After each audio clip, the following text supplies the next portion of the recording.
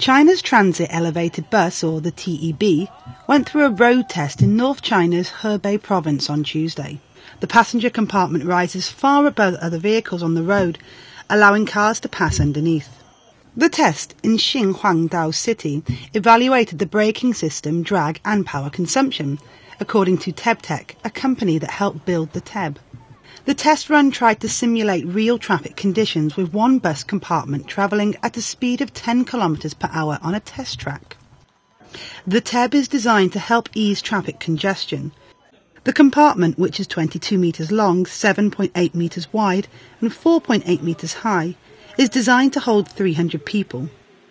It has 18 seats on each side, 2 round seats, each of which can hold up to 8 to 10 people, and they are also in the middle of the compartment. This road test will help us know more about the key points in this technology and find out relative solutions.